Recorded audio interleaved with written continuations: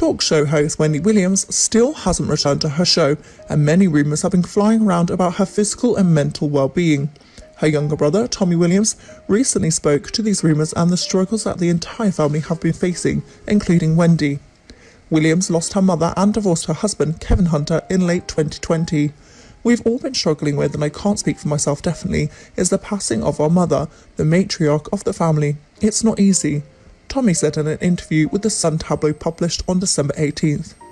Having both of those major life changes happen in such a short time frame apparently still extracted a toll from Wendy. It's also evident that Tommy views the breakup as betrayal as well. "You get pissed," Tommy said. "I'll say from my stance, I was disappointed. You break bread with people, and he was a member of the family who sat at the table with my parents."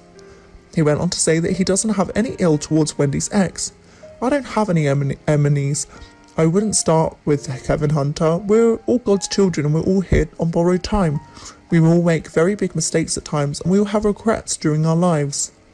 In addition to these losses in her life, there have been reports that Wendy hasn't returned to host her show because she is suffering from the side effects of early onset dementia. Tommy also rebutted these rumours.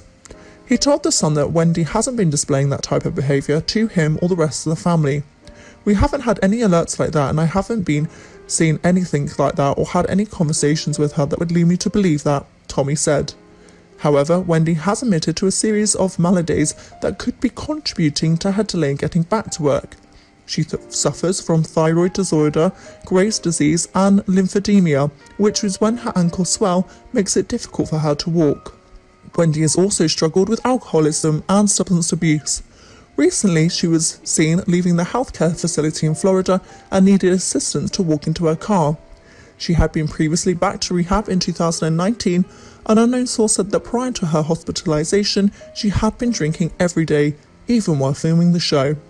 Amidst all of this information about her personal life, Wendy took to Instagram last month to share a statement with her fans about her health and whether or not she would be returning to work. "As everyone knows, my health has been a hot topic," the post began. "I'm making progress, but it's just one of those things that are taking a little longer than we expected. I'm a woman of certain age and I know enough to listen to my doctors and will return to my purple chair as soon as we all agree I'm ready. I love spending my mornings with all of you and I'm doing everything I can to get back to work. But right now, Wendy has to focus on Wendy. I love you for watching." Thanks for listening. For more celebrity news, please like, comment and subscribe.